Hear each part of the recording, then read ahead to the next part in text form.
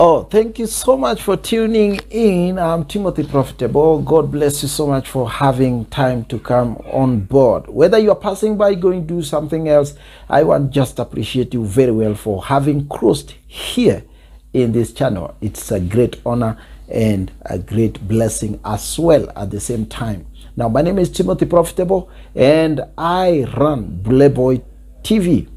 And this is a YouTube channel that we expect in one time God shall blow it up. God bless you so much. Now, I have a scripture here to give you. A little one shall become 1,000, and a small one a strong nation. I, the Lord, will hasten it in his time. That's Isaiah chapter 60, verse 22. And this is one of the things that I really need so many people to come into scriptures of this kind. Israel was one of the smallest clan so far. It started by clan. Smallest nation. The smallest. In fact, you could count in just one day, you could count everybody by a small team. And this was a small nation that every nation that was neighboring Israel could rise to fight them every one time or another time. And God gave Abraham a vision. And at this time also, he gave them a vision, the one that was leading the people. Let me read for you verse 21 so that you can hear the impact of what is happening. Thy people also shall be all righteous. They shall inherit the land forever, the branch of my planting, the work of my hands, that I may be glorified. The one promise that was given to Abraham was carried forward to the next generation. And God was reminding them that this is the promise and the covenant I had with your forefathers, Abraham, Isaac, and Jacob. Now this one, Jacob, has turned to be Israel, the blank bearer, the part bearer of the birthright bearer of the nation and the lineage of Abraham. And this is when now 60 verse 22, it's a prophecy that Isaiah was talking about. Isaiah was one of the sharp shooting prophets in the Old Testament that even prophesied the coming of Jesus in a clear perspective, everything that happened within Jesus' birth until he passed on to glory and transformed into the heavenly glory body. He was the one who started the prophecy and prophesied in clear content that there is one that is coming, a Bruce Reed, that will come from the root of Jesse, the King David. And this was Jesus' prophecy. Now, this is the same prophet that prophesies about the genealogy and generation of Abraham to Jacob that later on turned on to be called Israel. It was a small nation. Among comparisons of other nations that were surrounding, Jacob was like the smallest nation in that place. Israel, it was so minute nation but had a covenant with God. Now, in this particular concept and context, God is talking to them because they were almost like they forgot the covenant of multiplication that God said, I will multiply you to many nations, generation after generation. It will be like sand, it will be like stars. God was prophesying, was talking to Abraham straight forward, every part of it. And then it looks like after a short while, this generation forgot the promise.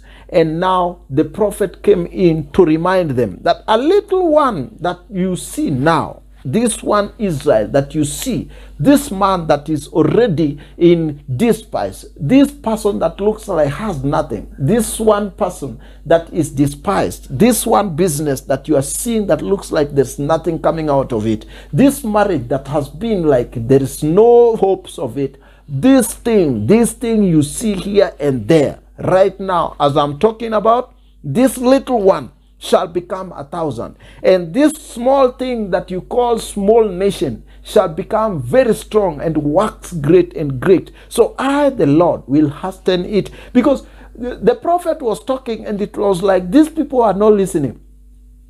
Yeah. The prophet was talking and was like, these people are not listening to anything I'm talking about. Now I will show them. This is not just a speech, it is God speaking.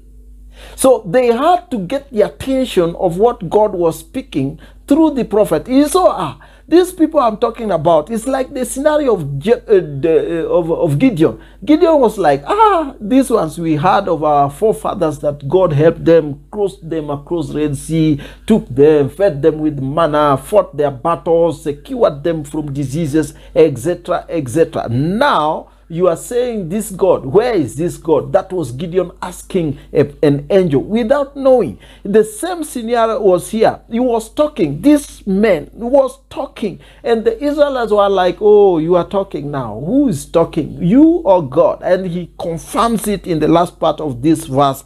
I, the Lord, will hasten it to happen in its time. People may sound like they are working on an impossible project. People may found and work like they are not in a project God can station for victory. And then at one moment they would even doubt. It is a very easy thing to doubt when God is speaking if the promise is huge that it cannot be imaginable with human mind or human powers. This time when it reaches to that level, this is exactly what happens. God reminds every individual that it is me who will make it happen. It does not want. Maybe it tarries up to tomorrow, and it tarries up to another day, but it will be still my time to make it happen. It will be still my moment to make it happen. So just be patient and wait and see the glory and the manifestation of the Lord. I want to encourage somebody today that it is not your plan. It is God that planned you. Many times when you keep praying and you pray, there is a level you reach to a certain place where God has to remind you that it is Him that is rolling the wheel. Let God take the wheel and you be a representation and a steward of God that takes you from one level to another. Timothy Profitable, and this is Blevoy, and this is not just an episode. So before you leave, I want to pray with you. If you don't have Jesus into your spirit yet, this is your best opportunity to have Him. Now, I want you now to pray with me together. Say, Lord Jesus, I come to you. I surrender my soul, my spirit and body unto you. May I receive you today. I receive you by the power of the blood of Jesus on the cross, and also by the grace in heaven, by the grace in heaven. Say it again, by the grace in heaven. In Jesus' mighty name, I am born again. Let me pray for you. Father, in the name of Jesus, this brother, this sister, as I pray this prayer, I release grace for sustenance, that they may be sustained into heavenly glory. In the mighty name of Jesus, shall bless the works of their hands and everything they do. In Jesus' name, I pray and believe. Amen and amen. If you have prayed this prayer, please get into the contacts that are in the end of this video and get in touch with us. Send us your email, or as well, you can send us a WhatsApp message, and be that God bless you and God glorify your holy name. Don't fret. The Lord's plan shall work in His timing. Amen.